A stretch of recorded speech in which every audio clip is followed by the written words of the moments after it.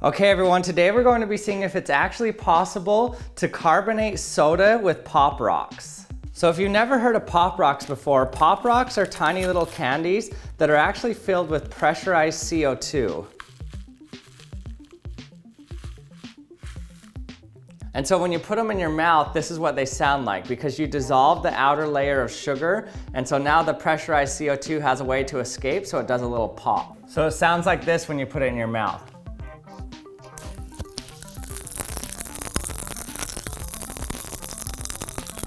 So the question is, if we have a flat soda, a soda that you've opened and kind of left out and all the carbonation has gone out of it, can you actually repressurize it and recarbonate it with Pop Rocks? Let's see if it works. Okay, so in order to do this experiment, I need some flat soda. So in order to get some soda that doesn't have any carbonation in it, I'm going to put it in my vacuum chamber and degas it. So basically I'm lowering the atmospheric pressure around it, and so the CO2 will more quickly dissolve out of the Coca-Cola and Sprite here. Make sure this is the real stuff. Yep. Okay, here's our Sprite.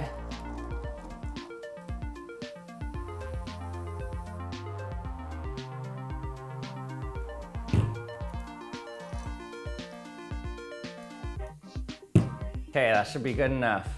So you can see the Sprite just bubbling out CO2 already. And the reason that's happening now is because it was at a higher pressure when it was in the Sprite, but once we opened it, we lowered the pressure. And so now the partial pressure of the carbon dioxide in the Sprite is higher than the atmosphere. And so there's a driving force for it to dissolve out into the atmosphere. And so in order to make that happen even faster, I'm gonna lower the outside pressure even more, and so it should create an even greater driving force. Turn on my vacuum chamber. 3, 2, 1.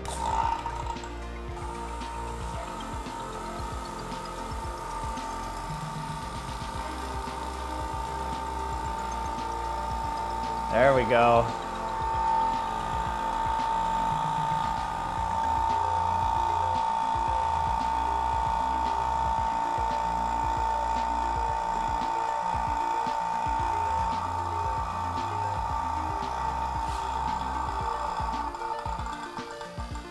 Trying to get it to not overflow all over.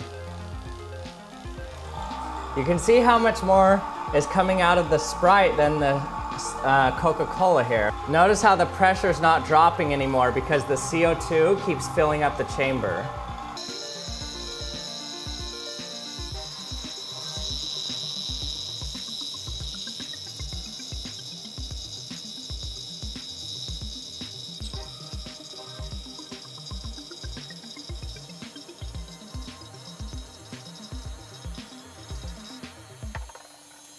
Okay, this should be some pretty flat soda now. So this could be actually just boiling now. Most likely all the CO2 is gone. Okay, let's let the air back in.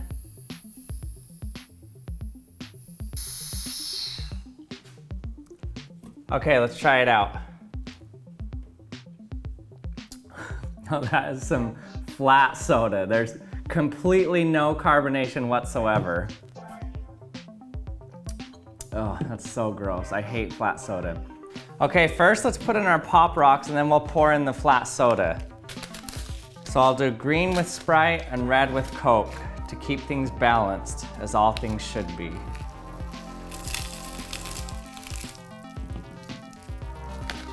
We're already crackling. Okay, now pour in our Sprite.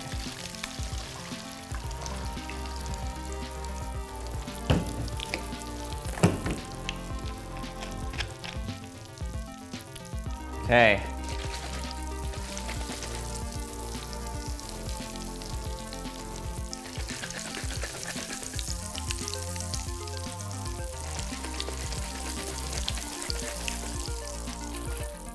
So barely even pressurize the bottle again.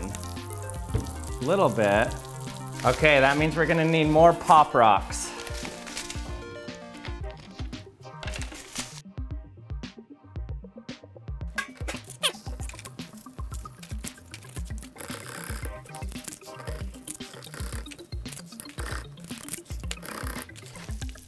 Okay, here we go.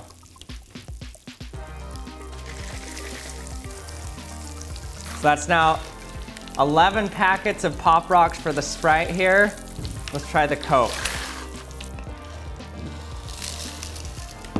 Okay, pour our Coke in.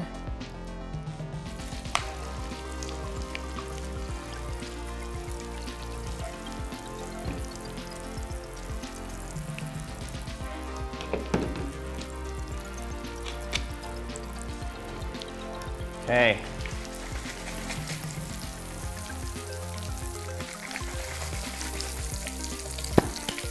So I'm shaking them because now that there's CO2 in the headspace here from the Pop Rocks, it's mixed with the air as well that I had in there, but there's CO2 in the headspace, so now I shake it to mix it into the liquid faster. So normally with a normal soda, shaking it will actually decrease the carbonation of the liquid in there. And that's because when you first get a soda and open it up, the partial pressure of the CO2 in the liquid is higher than the atmosphere. So you open it up and you let air in, so now there's a low partial pressure of CO2 in the headspace up here.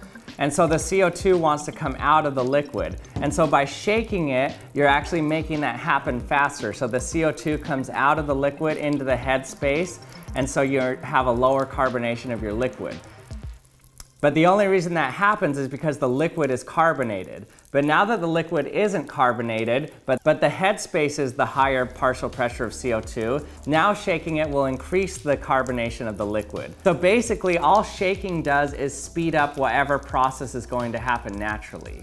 That's why, as I proved in 2 other videos, that when you have a brand new soda that you've never opened, when you shake it, it doesn't increase the pressure of the bottle because it's already at equilibrium. You've never opened it, so the headspace and the liquid are at the same partial pressure, and so there's no driving force to change from one to the other. So shaking it can't do anything. It can't increase the pressure.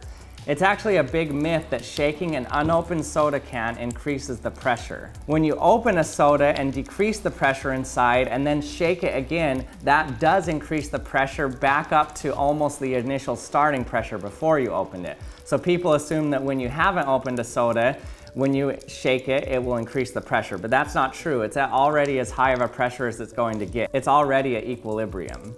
But people have come back and said, they think it does increase the pressure because they shake the soda and they've had it explode in their hand sometimes, an unopened can of soda.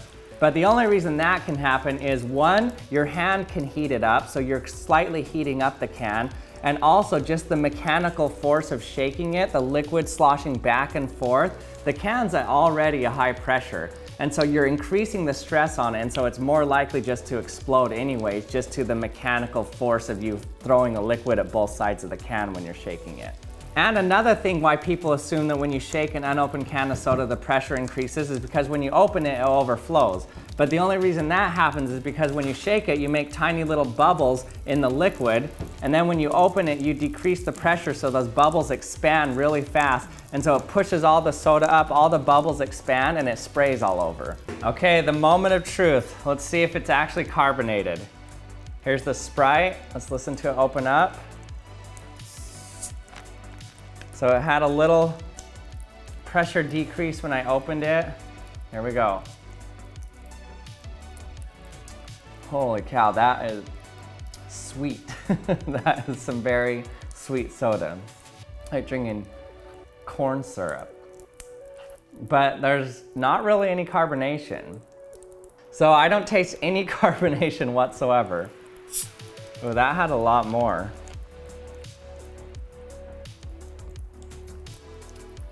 This one tastes way better than the Sprite does, but still,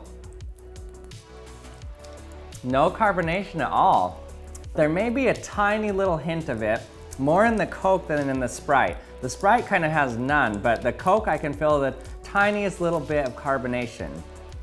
Okay, so why didn't this work? Well, the reason is there's actually more CO2 in soda than you'd actually think. For example, Coke is carbonated to 3 volumes of CO2. And what that means is that for whatever given liquid you have, there's 3 times that volume of CO2 that are actually dissolved into it. Kind of weird to think. So that means to make a normal Coke soda, you need 1 bottle of liquid and then 3 bottles filled with CO2 and compress it all down and put it into the liquid bottle, and then it will dissolve into the liquid and it'll pressurize the bottle. So the volume of Pop Rocks I had was only about that much in there, And then the amount of CO2 that was actually in that pop rock was probably only like that much. And it was pressurized, but nowhere near the volume you need to actually pressurize and carbonate soda to the normal amount. So carbonating soda with pop rocks doesn't work. All you end up getting is some really, really sweet soda. Hey everyone, thanks for watching another episode of the Action Lab. I hope you enjoyed it. If you did, remember to hit the subscribe button and hit the bell to be notified when my latest video's out. And check out theactionlab.com to check out the Action Lab subscription box. The first box is a mini vacuum chamber, which is really fun. You can do similar experiments. You could even decarbonate your soda like you saw me do in this video. And thanks again for watching, and I'll see you next time.